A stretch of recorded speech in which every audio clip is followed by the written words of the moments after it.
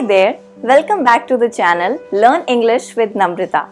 Today I have brought a very interesting topic for you. Today I am going to talk about human sounds.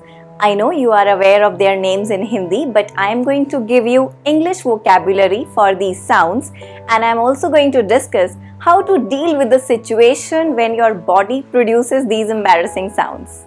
So the first one is belch or burp. Burp is a slang and belch is a formal word. It means to expel gas noisily from your stomach through your mouth, like So this is burp. It might be unpleasant for you, but it is completely natural. And if you burp loudly in front of someone and feel embarrassed, you can say, "I'm sorry, the food was really delicious." The next sound is hiccup. Hiccup is sudden involuntary contraction of your diaphragm. Now what is diaphragm? It is the muscle that separates your chest from your stomach. So these hiccups are also normal. If there is someone who is hiccuping a lot in front of you, you can say, "Would you like to get me some water for you?" And if hiccups are driving you nuts, you can use this trick. Plug your ears while drinking water so your hiccups will go. Often this works. Now next is the most embarrassing sound, fart, also called flatulence or passing gas. It is passing of intestinal gas through rectum. Now we don't like to admit it, but we all fart. Kids especially find it so funny. And if you want to be less farty, try cutting back on foods like beans, onions or fried foods. And if you fart accidentally in public and no one got to know about it, just pretend that you did not do it. And if it was loud, apologize, say sorry or excuse me. But my advice is stay away from these kind of situations. Try to avoid it. Fourth sound is sniff. Sniff has two meanings. Sniff means to detect a smell or taking short, quick breath of air in to stop the liquid inside your nose from flowing out. For example, the detective sniffed around the house for clues, or dogs sniffed the ground, or the lady kept on sniffing and wiping her nose. So the etiquette is, if you find someone sniffing due to cold, you can hand over a tissue. Now next is also an annoying sound. It is snore. We snore when during sleep air cannot move freely between our nose and throat.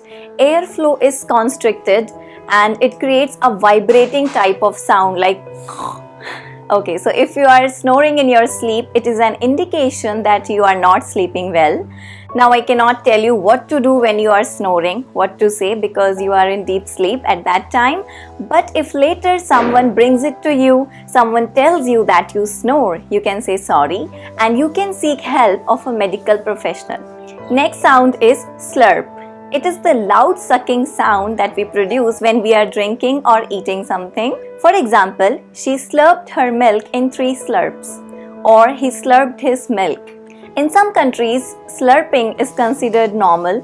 For example, Chinese enjoy their tea when they are slurping it. They take all the aroma. But in some Western countries, it is often considered rude to slurp in public. So avoid slurping in public places. And if there is someone who is sitting right next to you and slurping tea loudly, so you can just avoid it and pretend that you did not hear it. Now the next sound is groan. We groan when we are in deep pain or grief.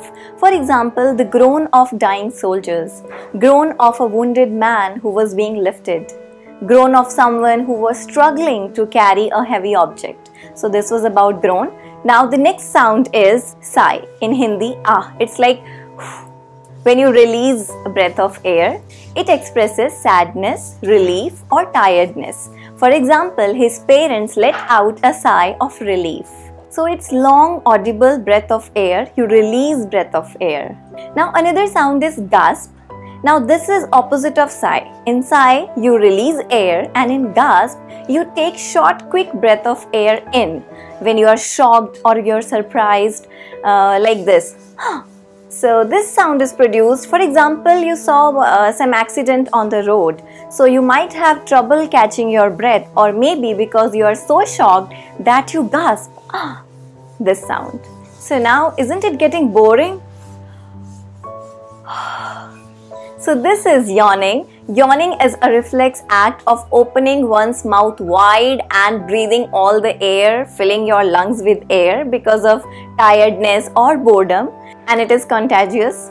Even the thought of doing it might cause you to do it, and even videos of people yawning can cause a yawning session.